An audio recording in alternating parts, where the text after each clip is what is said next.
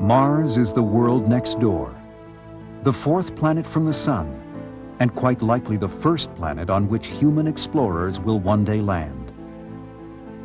Spacecraft have surveyed its immense canyons and towering volcanoes. Landers have photographed pink skies and a desert filled with boulders.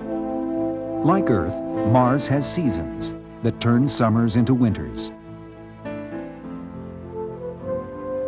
Raging dust storms sometimes sweep over the planet, blocking its surface from view.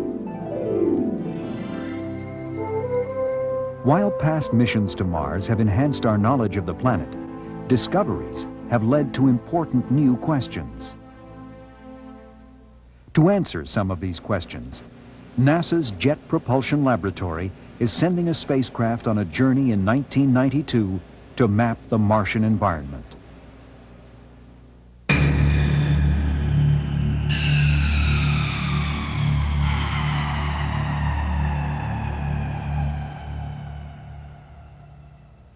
Unlike Earth, Mars lost most of its atmosphere long ago. It grew cold and dry, so cold that some of its thin carbon dioxide atmosphere froze at the winter pole. How did a world formed at the same time and of the same materials as Earth become so cold, parched, and relatively airless? Dr. Arden Albee of the California Institute of Technology is the project scientist representing more than 100 scientists throughout the world who work with the Mars Observer data. To understand these questions about Mars and to investigate others, the Mars Observer spacecraft will map the entire surface of the planet in much the same way that Earth-orbiting satellites study the surface of our Earth, mapping from pole to pole.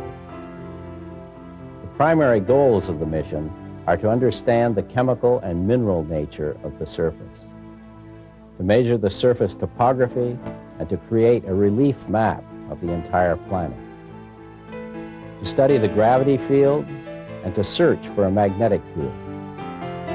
This mission will help us to understand the planet's climate, now and in the past.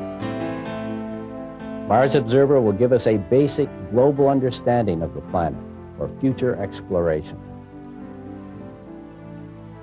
NASA and JPL contracted with General Electric Corporation's Aerospace Division to build the spacecraft. Weighing more than 5,000 pounds, Mars Observer was specially designed for launch aboard a Titan III rocket booster built by the Martin Marietta Astronautics Group. Mars Observer sits atop this 12-story high vehicle. After the Titan has placed the spacecraft into Earth orbit, a second rocket booster, the Transfer Orbit Stage from Orbital Sciences Corporation, will fire to free the spacecraft from Earth's gravity. Mars Observer will then be on its way to Mars. Some of the spacecraft's solar panels, its dish-shaped communications antenna, and two booms carrying science instruments will be partially deployed right after launch. The spacecraft will first unfold 4 of its solar panels to begin drawing solar power. Then 2 science booms will be deployed, one carrying the magnetometer, the other supporting the gamma-ray spectrometer. That's the way we'll fly to Mars. In August 1993, after 333 days in space, the spacecraft will reach Mars and enter an elliptical orbit around the planet. The flight path will be carefully adjusted over 4 months until Mars Observer is in a nearly circular orbit around the poles. At that time, all booms will be fully deployed. In other words, the spacecraft will open up like a flower. The spacecraft will keep its scientific payload continuously pointed at Mars. 7 science instruments will spend an entire Martian year, about 687 Earth days, exploring the planet on a global scale.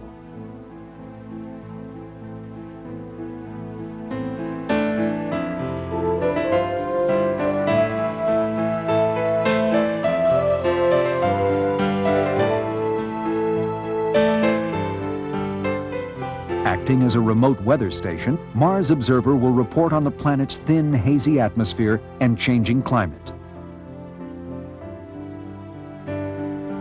Volcanoes and other land forms will be studied to determine the geological processes that have shaped the surface of Mars.